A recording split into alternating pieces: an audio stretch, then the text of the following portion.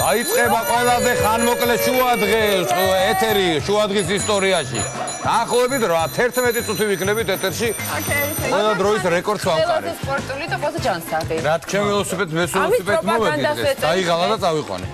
ველოსიპედი დაიღალა. ყველანი დავიღალეს ჩვენი სტუმრებით. ჩვენს მაგრამ წარმოგვიდგენთ მაინც სპორტისა და ახალგაზრდობის საქმეთა სამინისტროს ბავშვთა და ახალგაზრდობის განვითარების ფონდის დირექტორი ირაკლი ჟორჟოლიანი, ახალგაზრდული ასოციაცია დრონის წარმომადგენელი თათა ბერია და გრეტე ასტოველი მონაწილე ამ პროექტზე, რომელსაც სწორედ ჩვენი სტუმრები გვთავაზობენ. და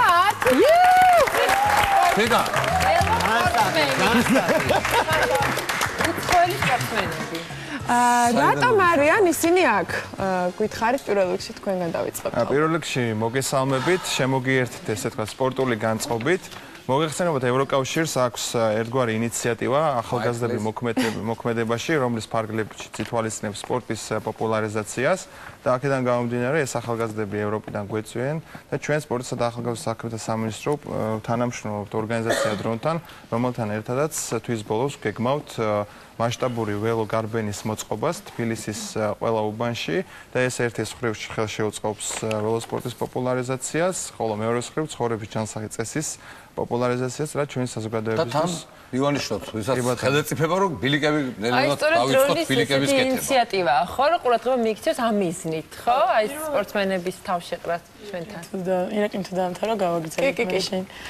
დრონი აკეთებს მე მგონი არაერთხელ თქვენს ეთერში ყოფილი ვართ უკვე და კიდევ ბევრი მასიც რომ ძალიან ბევრი ახალგაზრდული ინიციატივა გვაქვს როგორც კულტურის ასევე სპორტის მხრივ და იდეა არის ის რომ რაც შეიძლება მეტი ახალგაზრდა ჩამოვიდეს და წავიდეს და იყოს მობილობა ეს ერთი მეორე ამ პროექტის იდეა რა არის ის რომ ქვია ქართულად ველოხალისი EVS on bikes ქვია ამის ფარგლებში 15 მოხალისე 5 სხვა ქვეყანიდან არის ჩამოსული საქართველოში და იდეა არის რომ არა ველოსიპედი იყოს არა სპორტი არა რაღაცა ერთსაათიანი გართობა რომელიც აღამს წახვალ პარკში არამედ ტრანსპორტი იყოს ტრანსპორტი ჩვეულებრივი იმიტომ რომ საქართველოში ხდება ის რომ 20 წლის გოგო როცა არის ჩიპზე ამხედრებული არავის არ უკვირს ველოსიპედით იგივე გოგონა მის ყველა უყურს გოგონა კი არა მე რო დავდივარ ქუჩაში როგორც გიჟს ისე მიყურებენ რა გოგონა რა თქონდა პროექტი იდეა არის ჩემი რატო უნდა გავუკვირდეთ არა როგორც სპორტი არა როგორც რაღაც გასართობი არამედ როგორც ტრანსპორტი და აი ეს ბილიკების შემოტანა თუ მოხერხდება რა თქმა უნდა ველობილიკი გახდეს საქართველოში და თბილისის რელიეფი რა თქმა უნდა გვაძლევს საშუალებას იმიტომ რომ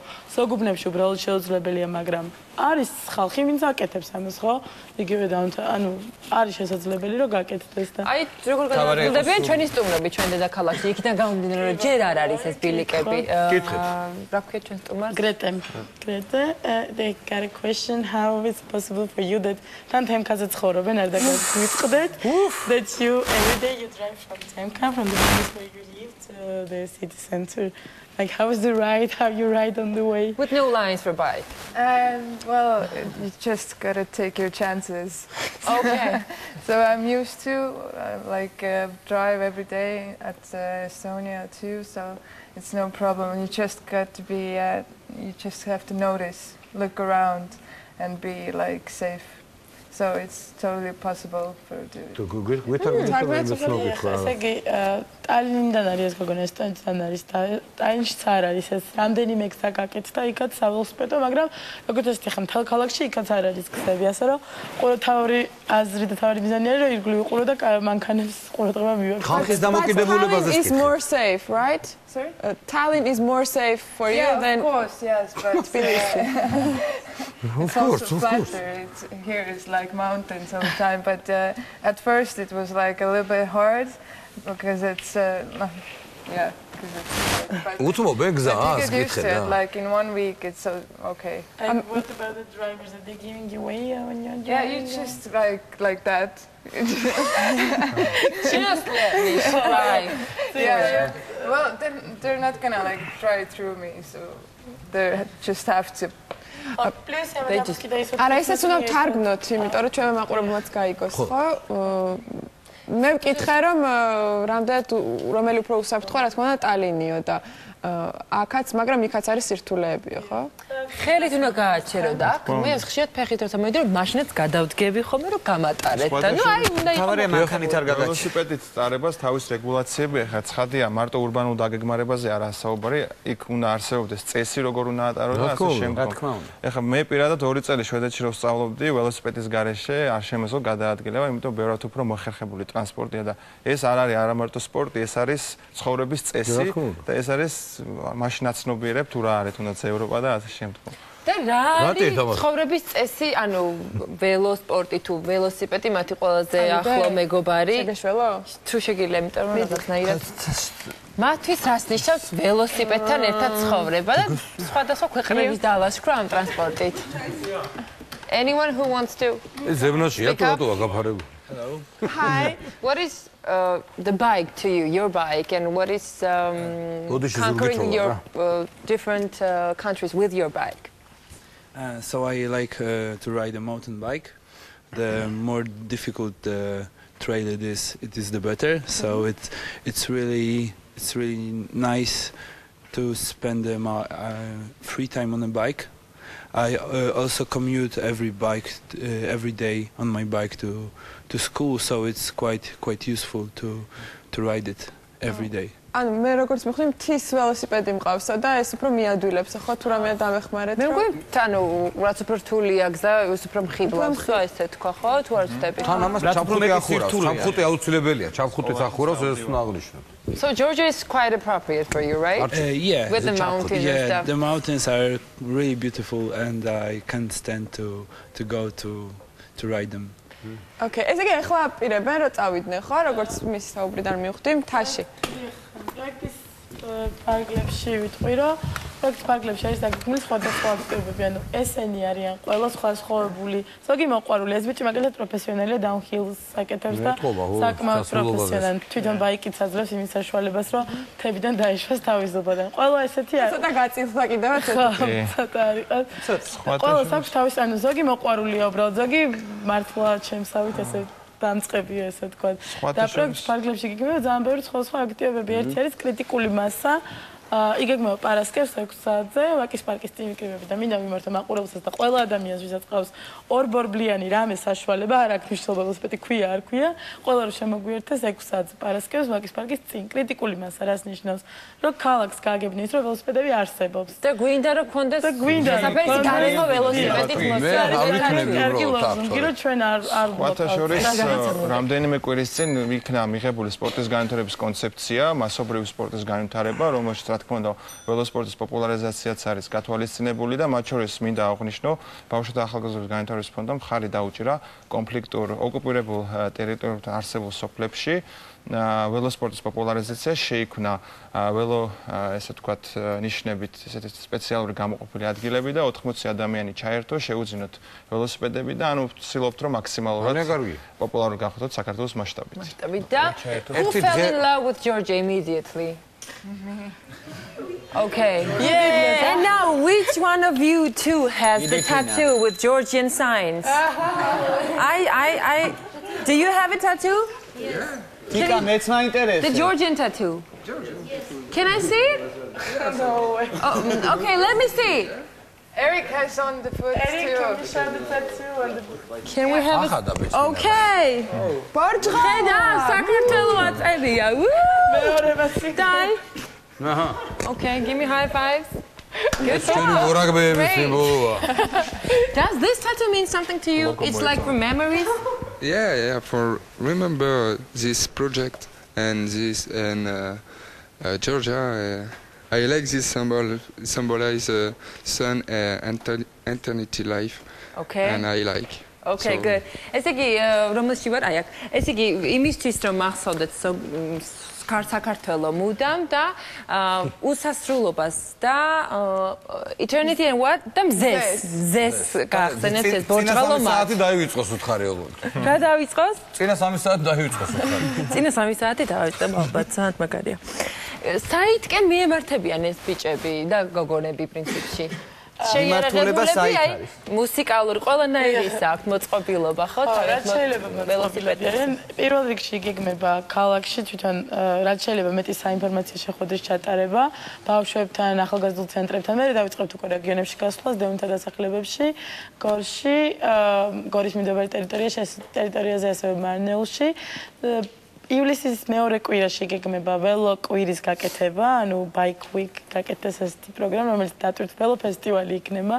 ფაქტიურად თბილისში ჯაჯაბით დეტალებზე მიდის შეთანხმება, რა თქმა უნდა დაანონსდება და თქვენს ეთერში შეიძლება გაჟღერდეს და შემდგომ უკვე ბოლოს გვექნება ველომარათონი პირველი ანუ სამინისტროსთან ერთად და შემდგომ გვექნება ველორბოლო, ესე ვთქვათ, დაიწყება თბილისიდან და დამთავრდება ბოლო რუხის ანუ რუხის გამშვებპუნქტამდე იქნება აფხაზეთი სანამ ეგრეთ წოდებულ საზღვართან ალბათ დეტალებზე რთულია საუბარი, მაგრამ მიმდინარეობს ჩვენ აღნიშნულ სამინისტროსთან სტრატეგიული დაგეგმარება და შესაბამისად ერთობლივად საინტერესო ინიციატივა გამოგვივა. მე ერთი დღე გავაკეთო თბილისი მხოლოდ ველოსიპედებით, მანქანების გარეშე.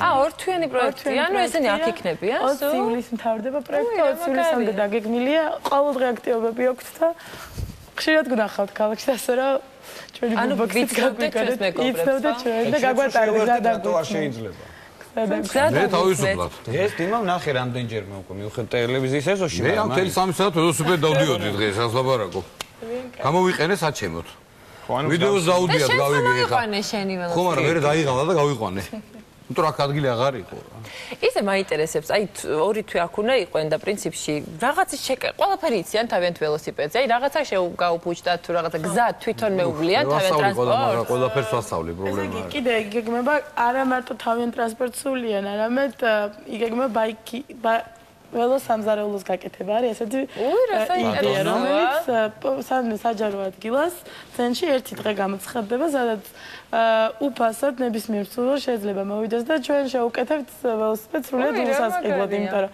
ამ ბავშვებმა იციან როგორ უნდა გააკეთონ და ასწავლიან კიდევაც და პლუს კიდე ხვალ გვაქვს სკოლაში ერთად სკოლაში ვორქშოპი სადაც პატარა ბავშვებს ვასწავლით ელემენტარულად აი ბორბლის ბორბალი თუ დაეშვება, ну, იქ რაღაც ჯაჭვი თუ ჯაჭვი რო გადაძრება როგორ უნდა ჩამოაწყო. ძალიან ელემენტარული ესეთი რაღაცები, რომ თვითონ პირველადი დახმარება. პირველადი დახმარება ბაიკის კი. რაღაცა მაინც ველოსიპედთან ბიჭი ასოცირებდა გუგუებიც ყავს და არ უჭირთ ბიჭებთან ბაიქრობა, ესე ვთქვათ, ანუ იგივე დატვირთვის. მიდი თინა. მიდი. Okay, boy bikers is okay, but what about the girls? Is it hard? Difference? I don't know. The feet, the physiology, no? No problem. I can find the problem. That's, you don't? No. You have tough thighs? You want to try? Okay. No, it's soft. Hello, we just started, so it's soft, but in the end, the 2 months, it's going to really hurt. It's going to hurt? Yeah, no. What about you? What about me?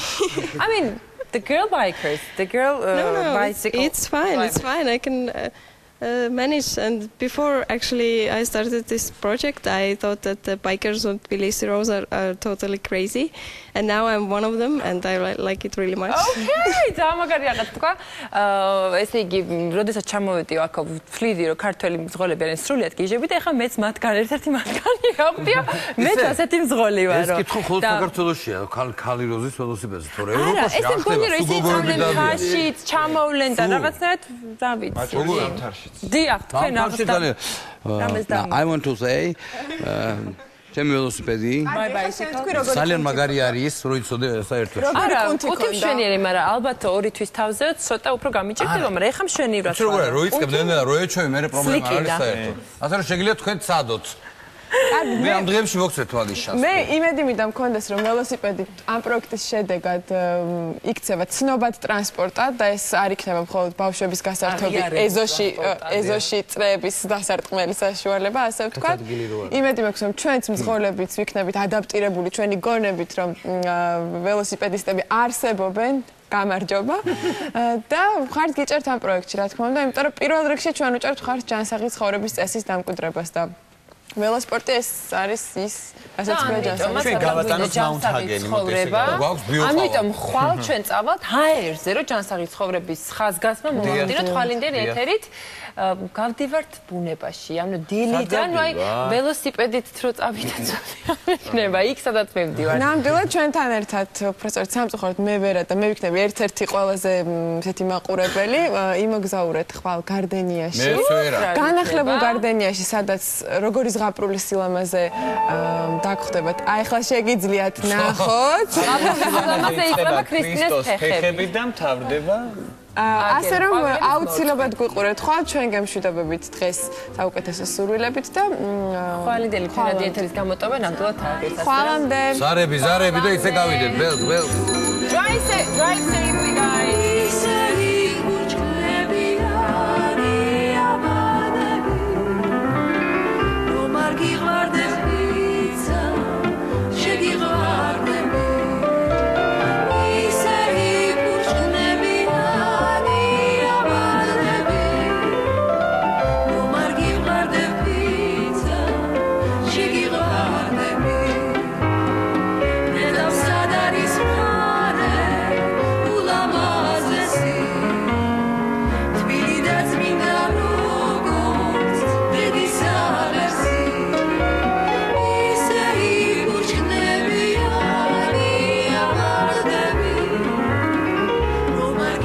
There